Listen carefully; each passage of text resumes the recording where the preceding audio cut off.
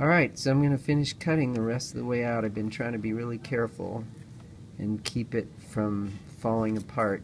Notice I'm not cutting very deeply because I don't want to destroy what's inside, but I've gone almost all the way around the eye.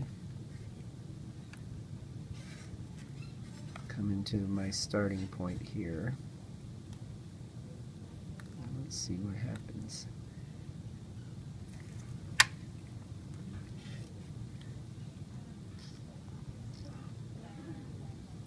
Alright, so one thing you can see here is, here's the retina. It's detached from the back of the eye, and you can see where the retina is, the neurons are going into what will be the optic nerve coming out of the back side of the eye, which is right there.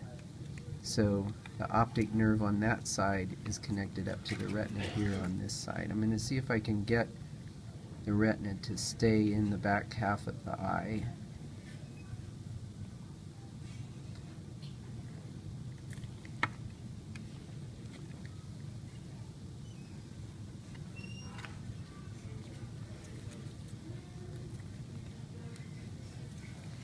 Alright, I'm going to leave well enough alone there. So here's the front side of the eye, and I'm going to go ahead and let this fall out.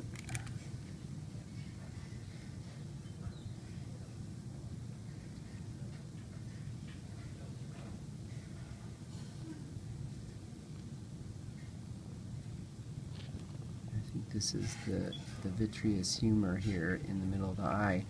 Now you can see there's the lens in place there. Of that out of there.